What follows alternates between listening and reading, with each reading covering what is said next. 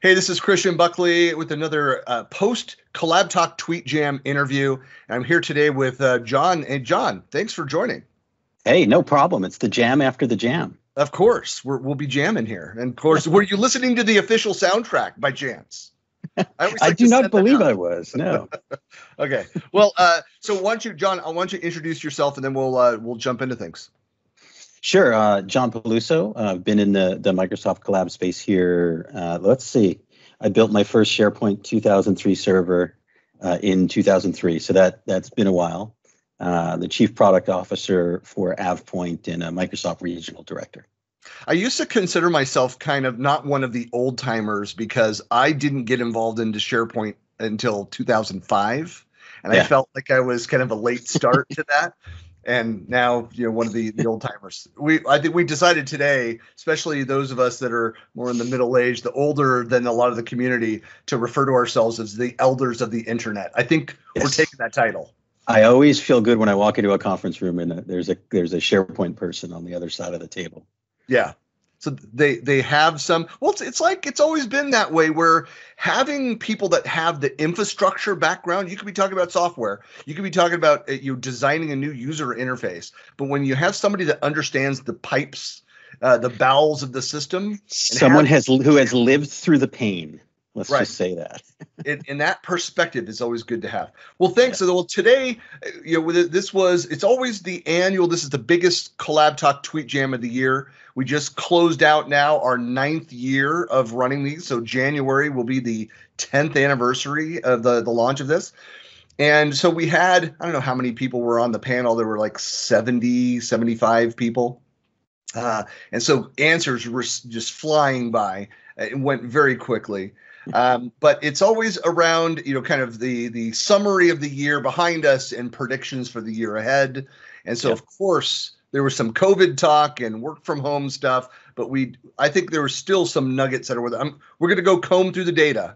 Tygraph is a great sponsor, and AvePoint now is a sponsor of these monthly TweetJams. Tygraph tools, and I'll provide the link. It'll be in the blog post as well. People should go take a look. If you missed the TweetJam, what's great is every single tweet in order, timestamped. You can scroll through anybody that used the Collab Talk hashtag in this hour will be captured on that. And so you can literally just scroll back through all of them. So I think I'm going to need it to keep track of what the heck even I was saying. Well, that's the fun thing, is that people were saying, it's like, well, what did I predict last year or 2 years ago? And they're like, Christian, do you have that data of what I predicted? I'm like, go do your own research. Search. Twitter saves all of it. It's all there. You can go and do a complex search query on Twitter and find everything that you said in December of 2019 as part of the TweetJam. So, well, let's jump into this with question number unlimited retention there on Twitter. Huh? Yes, unlimited correct. Retention. Well, that's unfortunate for some people. That's why it keeps making news. Like, well, you tweeted back in 2008. So permanent record. Yep. Yep. All right. So the question number one says, in your opinion, what was the biggest news for Microsoft 365 this year? So kind of what are your biggest takeaways? I mean, I think you saw it, right? You saw it in the posts. I think my post was almost to the letter the same as someone else's. It's the adoption, it's the surge. The link I tossed out there was the 115 million daily active users in Teams. I think it was the move from I'm looking into it. We've got one foot in the water. I literally talked to a gentleman at an organization. He was in the security team. He said they had planned their Teams rollout for 6 months, slowly over 6 months. He went on vacation on Friday. He came back Monday, and Teams had been rolled out to the entire organization. Yeah. And I don't think that's an uncommon story, given what I've heard. It's another, I think along those same lines, I've done a number of interviews with some fellow MVPs, but just some very large Microsoft customers out there that were surprised at how prepared they were for work from home, because they had already the year prior, leading up to this, had been moving over towards Teams and to be able to support this. And now they were still in fact, one of the companies I interviewed out of the UK, It's a big company that Microsoft highlights a lot. They had no plans. They were one of these companies that said, no, we can never do work from home. And Yep. so they were doing that rollout, but we're still in the office. And then they went completely 100% work from home. Yep. And said, hey, even after this, when we open back up, we can do this. We can have, this variant work schedule. Yeah, I think the validity of it, right? So the urgency of it was one thing, but I think what proved out, I see this internally at AvePoint, and I think I've seen it at other customers too, is exactly what you're saying. This is a sustainable model. It's not just a reaction, and sure, we'll spend more time in the office. We'll have much more face-to-face meetings. That for me was the biggest downside was the face-to-face meetings, the conferences. I mean, Microsoft did a fantastic job, and others did organizing, virtual events, but there's just no comparison, I don't think. We'll talk. We got a question on the community, the activities side of it, because you're right. I think there's a lot to talk about there. But you know what I think is interesting? The trend that's been happening again prior to COVID was that even if I've been working from home for a decade, but even when I've been visiting customer sites and companies in Microsoft and participate in a meeting, you have like a third of the people that aren't even there. They're already dialing in. Like that was already happening. Yeah. And so, that's it's great to see that shift in thinking. I've been working in collaboration technology most of my career. In fact, back when I was working with another technology platform back in 2001, and we deployed a hosted collaboration solution. And here we were, a company that's building this technology to allow people to remotely collaborate. And the policy was no work from home. Yeah. So we would sit in our cubes and not go into a conference room and do all of our meetings with headphones in our cubes. And we're like, why did I drive into the office? Exactly. You know what? I mean, I think, and this probably I'm taking you off track here, but I was surprised. And AvePoint is a Teams shop, and we had, we pretty much adopted soon after the preview came out. So we've been at it for a while, but it was amazing to me how much camaraderie and social interaction you can have, right? Even dumb stuff, the stickers, making your own memes, doing things like that it's the thing that people don't normally think about. But, when you have a widely dispersed team, especially, when we're home all the time, it was pretty amazing to me how connected you can feel. Yeah, no, agreed. When we do this, we have a family chat. It's not in Teams, but so I've got my 4 adult children, and 2 of which are married, and so we have kind of a running chat that's happening, and the stickers and the sharing of the memes stuff it's an important part of that. My team has some conversations where there's never a word. It's always just memes and GIFs floating back and forth. Right. That's the way to make important business decisions these days. Absolutely. Just finding that appropriate meme from the IT crowd or the office or Arrested Development. Yeah. So question number 2. So how has your outlook on Microsoft technology changed this past year? Why or why not? So I think this year, let's see. What I said in the TweetJam, I think is probably the most. On the whole, no. On balance, I think we're seeing execution of a strategy that was put in place a long time ago. And so I think, the evolution of Teams as kind of the primary place we're going to land end users in the Office 365 service, the importance of citizen development, things like that. These are seeds that were planted a while ago. And so, the one thing I agree with that I saw some people saying was, it was nice to see operationally Microsoft be able to support the massive load that they have.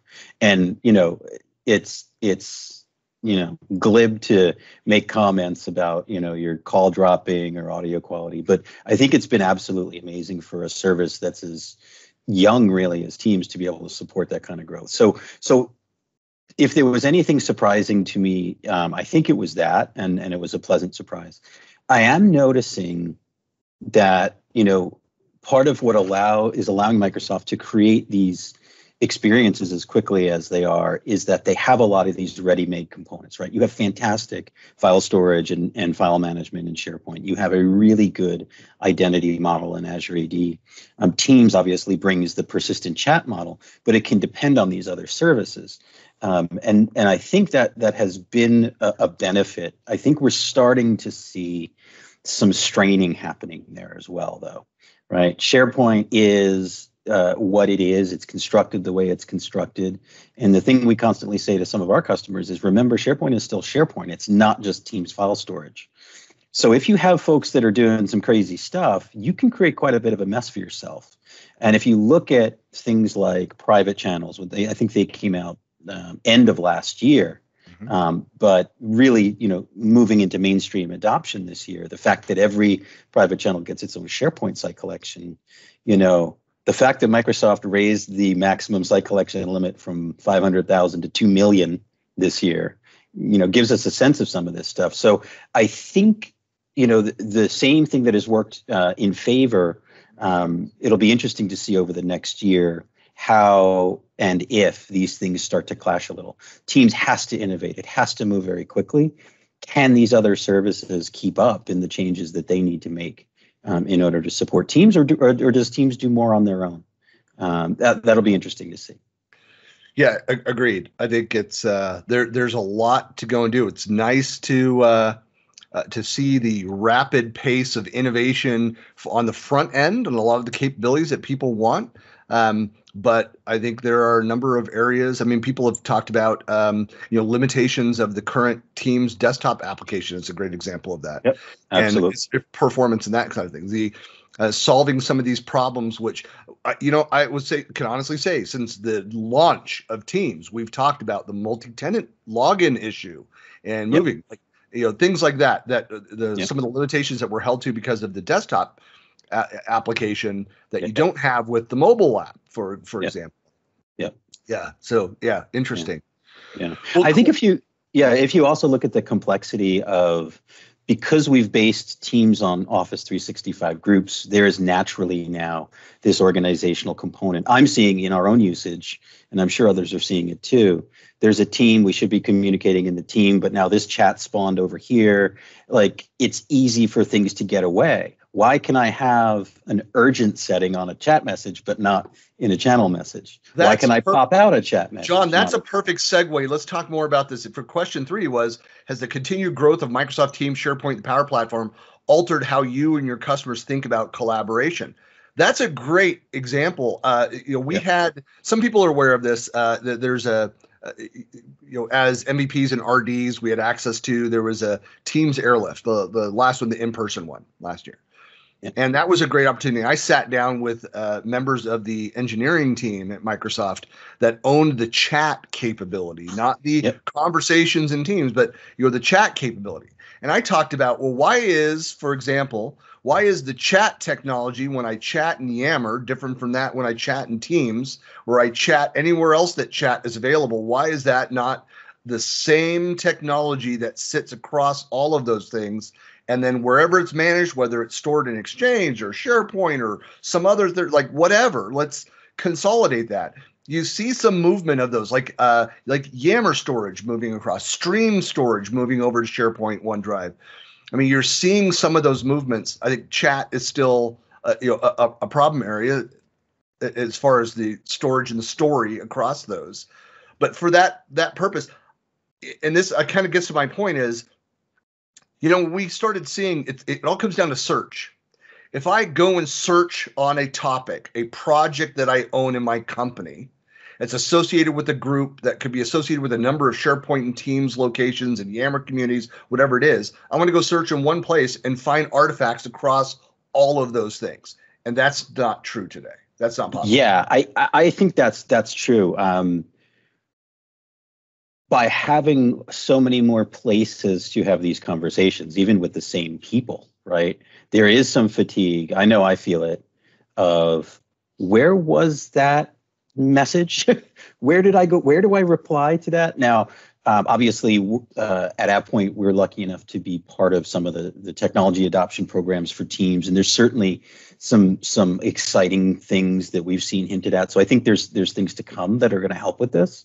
But there is no doubt that there are times when I log on in the morning and say, I know that this conversation happened. I just can't find my way back there. I think we're going to get there. Or you heard the notification somewhere. Yeah. So I have my desktop and my 2 giant monitors, and I have my work laptop next to me and my phone, and there was a ding, and I was in the middle of a conversation. I don't know where the ding came from, and I'm looking across different things. Yeah. Well, you know that your adoption of Teams is on target when you have to turn the sound of the notification off on your phone, because otherwise it just rings every 2 seconds. And mute conversation is quite a useful thing. That's like a default action now when joining a new a new team, or is to instantly mute the conversation. Unless I'm active within it and I need to be listening for that, I have to go and mute the sounds, the pop-ups, the all of those things. So I think that statement there, and I know there's a question on this as well. Like, there's a lot of stuff here that happened very quickly, right? So this rapid adoption that we've been talking about, yeah, it's important, but there's a lot of detail here, and I think that there needs to be amongst both Microsoft and the user body. This is not something that people will always figure out on their own. We had a situation internally where someone created a new team. They created a new channel in that team, and it turned out to be a really important channel. It was about naming of a new product and, using the technology right in that channel to structure a vote, and people voted. The problem was when they added the channel, they didn't show it for all members of the team. And so many people didn't know that this channel existed. And so these are the things, the hitting your shins on the coffee table stuff that, the technology is so new. It's important. I think the work that you've been doing around community and getting the word out is important. But this is it's not all magic, right? There needs to be work, and I think that's where Microsoft has done a really good job with, especially the Teams team within Microsoft, trying to get that adoption, those adoption resources out there. Some of the ready-made resources and things like that they've been working on, I think are really, really valuable. It just has to be done. It has to be executed on. Well, and a lot of, this too, as a SharePoint person, that we've said this for years, that a lot of what really helped grow and make the SharePoint community so strong was the lack of documentation and help coming out of Microsoft. Absolutely. We helped each other. And with the hiring of so many MVPs and community experts, into Microsoft, who said, we have to fix this problem. And I'll point to like Caruana Gatimu is a great example. Absolutely. We've been friends. She and I started SharePoint Saturday Los Angeles together back in 2010. And with all that, when she joined, she just saw that as a gaping hole and has been driving on that adoption and enablement topic. Yeah. And so it's not surprising when you see people that lived through it and railed against this aspect of Microsoft that are going inside and are adamant about fixing that problem. Yeah. Learning pathways, man. If you don't know about learning pathways, go learn about it, because it's right there for you. Well, speaking of community, so question 4 was, with everything that's happened with due to COVID-19 and the evolution of Microsoft 365, what has been the impact to your local user group and community? Yeah, I think this has been the real negative for me. I think that, again, small, large, we've seen everyone try to pivot to these remote events. And I don't know, there's operational challenges to doing that, of course. But there's just a fatigue, right? There's such a thing as remote meeting fatigue. And I know myself, you mentioned Airlift last year. That was one of the most important events for me of the year. Yeah. I learned things at that event that, fueled tasks and goals for myself for almost 12 months. This year, unfortunately, the event was all virtual. And I found Yeah, and I found myself having a really hard time, even though I couldn't imagine what they could have done better to try to do it. But there's just something that gets lost there. So I think the fatigue of these remote events and the lack of real interpersonal communication, being able to pull someone to the side and have a quick chat with them, being forced. I think it's also a self-discipline thing. Right. It's easy to blow something off when it's remote as opposed to in person where you've already made the commitment to be there. Right. Yeah, it's hard to do that. I think even with the Microsoft community stuff, I mean, the local user group stuff, and it's the exact same scenario. We're finding we're competing now where there's something going on almost every single day somewhere in the world. And you're able to, like, I can dial in at midnight my time if I'm end of my workday, and catch sessions that are happening in India at an event, an online event. And so there's speaking opportunities. So to go and do essentially a giant webinar and participate. But us as a local user group here where I am in Utah, we're just kind of saying, well, we've done, this would have been our 10th. February would have been our 10th annual event, and we've canceled it for February. We're hoping to do an in-person or hybrid event in August. But we're just saying, it doesn't make sense for us to go and compete and pull in speakers where there's a Southern California event happening the week prior to that. And so it just doesn't make any sense. I don't know that we're really providing value. We'll go support, participate in those other events and push people towards that, but it's just kind of changed the need. Interesting, right? And this happens anytime there's this kind of democratization, right? The barrier to entry to having an event is lower when it's virtual, right? The expense is lower, right? And so while that is fantastic from a democratization standpoint, on some level, yes, where's the air for the next event? I don't know, right? Yeah, so I'm a music collector, so I understand this problem. Like when eBay was new, it was fantastic. Was suddenly I would find items that I'd been searching for years, and fast forward 5-6 years later, those items that I was spending hundreds of dollars on were for sale for $20, and multiple items there with no bids because everybody just flooded it. You have a bit of that. There's a great blog post. I know that you've probably seen it that Mark Rackley wrote about not recording some of the sessions and protecting the IP of the speakers. Yeah, for sure. Anyway, that's who amongst us hasn't seen our slide in different colors on some other presentation? Right. Well, question number 5. So getting back into the products, what 3 features available now or publicly announced are having or will have the biggest impact in 2021? This is such a hard one because it's so perspective based, right? I'll go from my personal perspective. Yeah, right? That's what I want. That's the only thing I can do, right? So I think that finally the introduction of a real conversation migration API with this import API that Microsoft Teams is creating. It's in preview now. Finally gives us a real quality way to do migrations into Teams where you're coming from some other platform with conversations. Up until this API, because of the ability to support conversation level, post level API calls, Microsoft really tamped down on an ISV like us being able to give you full fidelity or near full fidelity live conversations. So if you were coming from Slack, you were coming from another tenant in Office 365, best we could do is basically give you a historical copy in a document. Right, you archive it and you make it searchable. Right. Yeah, yep.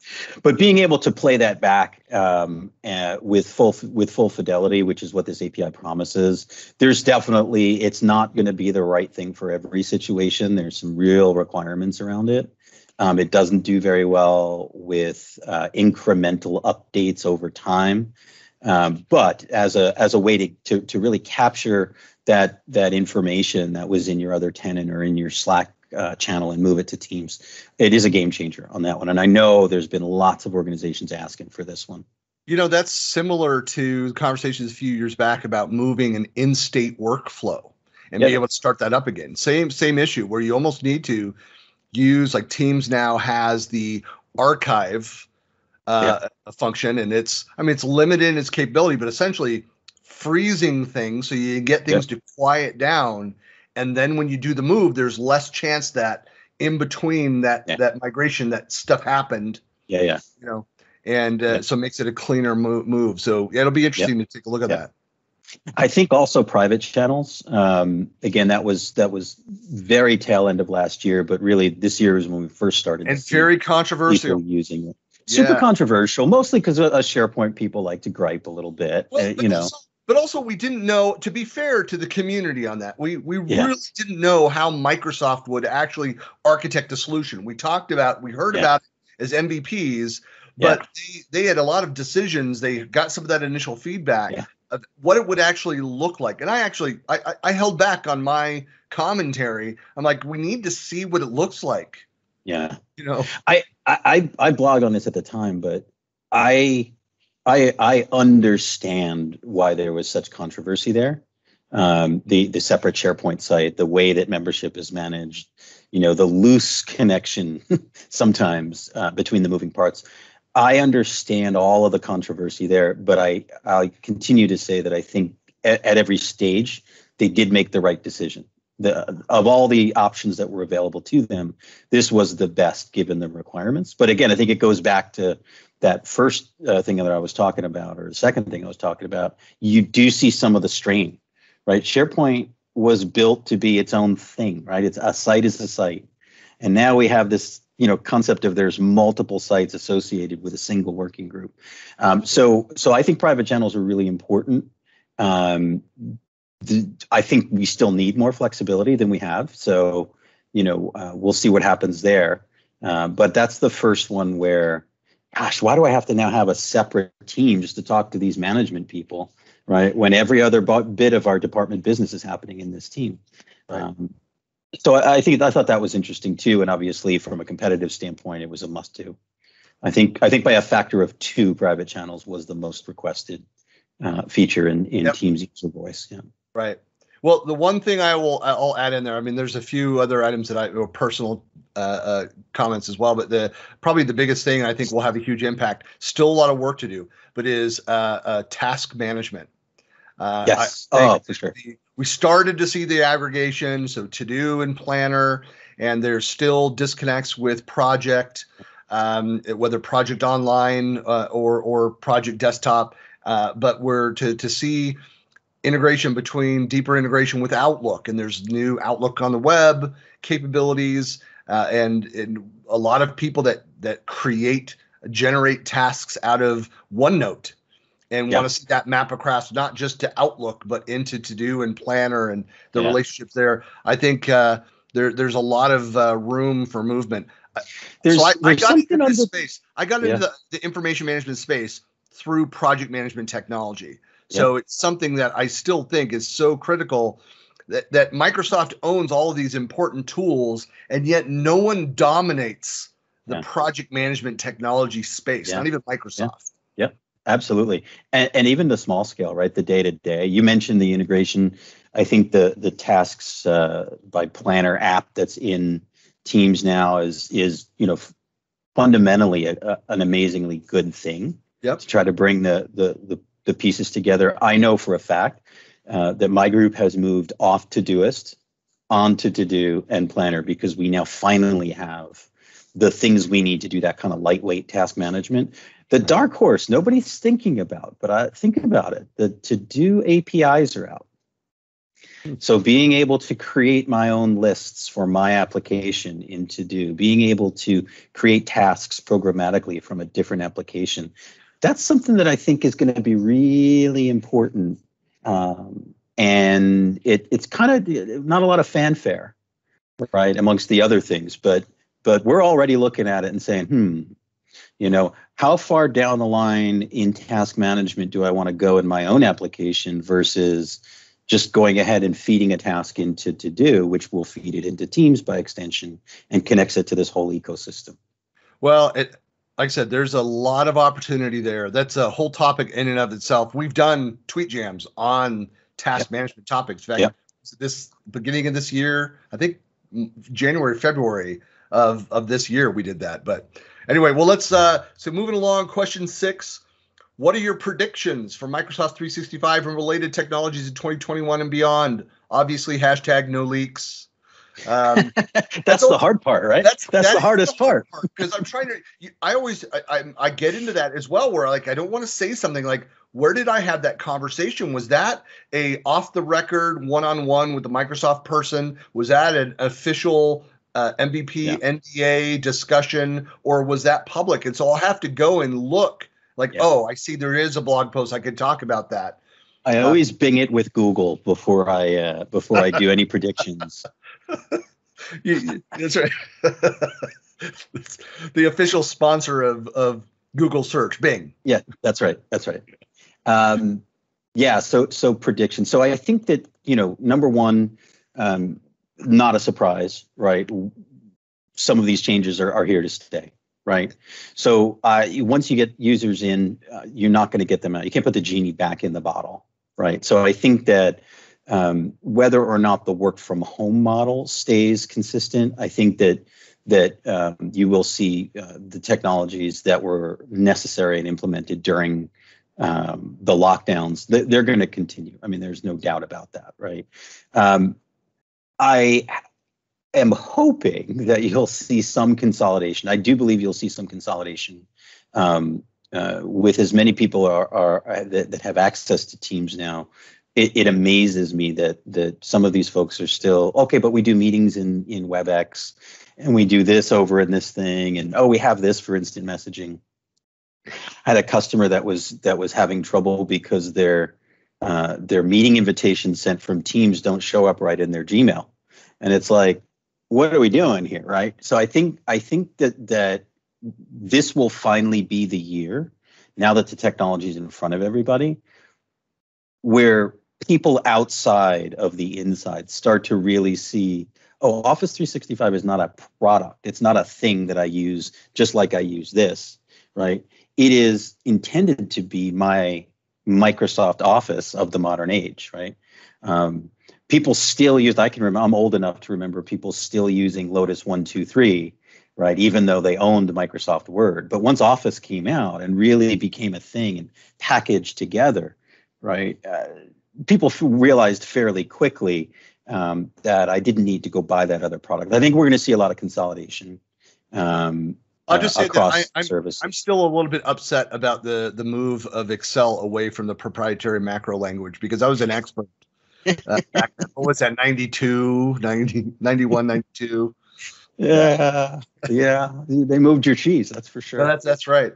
Well, last question, and this is always fun to go back and look at the responses to this. If you give one piece of advice to Microsoft leadership and or product teams regarding Microsoft 365, what would it be? So I'll quickly move through the answer I gave in the jam, and then I'll get to my next one. The one I gave in the jam, I have to beat the ISV drum, right? Just because of that's who we are as as an organization. Companies are going to need last mile support, right? And a lot of times that is complementary products. So when a new technology comes out, when we're looking at things like innovative new technologies in Office 365, sensitivity labels at the site group and team level, great. But I don't yet have the ability to have the same level of interaction with that as first party. The API set is not fully built out for that. So as customers come and knock on the door and say, hey, I really want to leverage this technology, they're looking for ways to operationalize that. Microsoft has done a very good job at the citizen developer level, at the PowerShell level, I think, in allowing people to do this. But I think that there needs to be a constant focus that they need to enable ISV partners to build around this functionality. It's critical. The Microsoft Teams team has been fantastic at this. The Graph API team, right? It's amazing to see the work that's being done there by our friend Jeremy Thake and others. He's building quite a team there. But I think across all the products, it's a really, really important thing. Now, here's my real beef, right? And I saw this one come up. Listen, the winds of change blow. We know that we're in a different world. When we say we're going to do something, 6 months later, market conditions can change. We may change our minds. But I do think that at times we've seen large announcements at major conferences that either don't come out for a year. I saw the same feature demonstrated at 2 consecutive Ignites. Yeah. Right. And then when the feature came out, it was different than it had been demonstrated twice.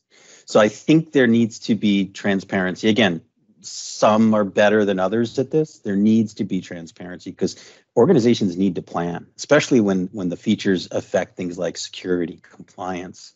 And there's a few examples of this. I think unified labeling was once going to be retention and security. And then for really good reasons, they changed their mind. But they didn't make that message really clear that they changed their mind. Right. Well, yeah, and that's a difficult one because when Jeff Teeper moved back into his role and we did the May the 5th event, May 5th event and kind of talked about the future and even at some of the MVP summits, so behind the scenes, and he said, look, we're going to err on the side of oversharing on this. We're going to tell you things that this is what we're thinking. It may not be part of the formal roadmap, but let's have a discussion. So there was this transparency.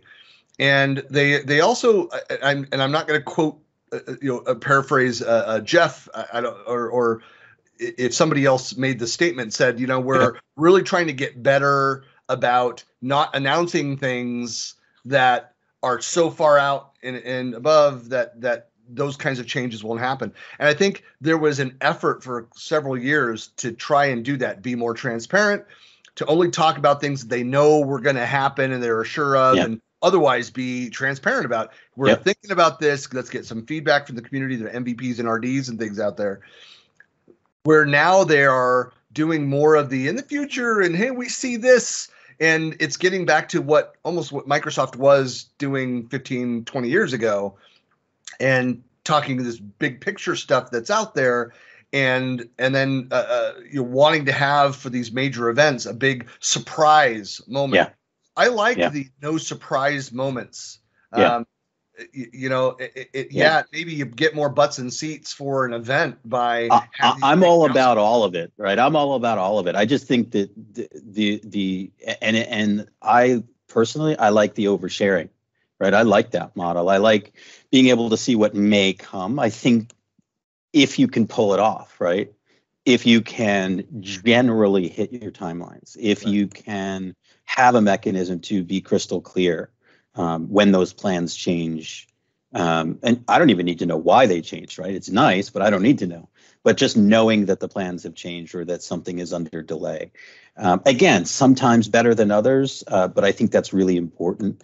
And in part, it's a psychological thing. We have, for good and for bad, we've given up control of our own release cycles, of our own decisions in some cases about if and when we're going to, get a new technology. And so there needs to be a way to make the entire organization feel comfortable about that. And so I think that's the other thing is, transparency on the back end. There's transparency on the front end is great, right? Oh, look at all these cool things we're going to do. But transparency on the back end, hey, here's why we didn't do it. I'm sure there's a good reason. I think the sensitivity label or the unified labeling one was the perfect one. There's a really good reason why they didn't follow through on the original vision that was positioned. That's cool, right? Just make sure it's well known. Right. Agreed. Well, John, really appreciate the follow up. I know I've now sucked up almost 2 hours of your day today, but I'll let you get back into it. But really appreciate your participation. And again, for everybody that's watching, so we're again closing out the 9th year of doing monthly tweet jams. You can always find us out on Twitter. Anybody can participate. It's on Twitter. It's wide open using the Collab Talk hashtag. And these events are sponsored now by AppPoint and Tygraph, and really appreciate the support, continued support. And we'll be back in late January with the next one. So hope to see you there. All right. Thanks, Christian. Happy New Year. Happy New Year, everybody. Talk to you later.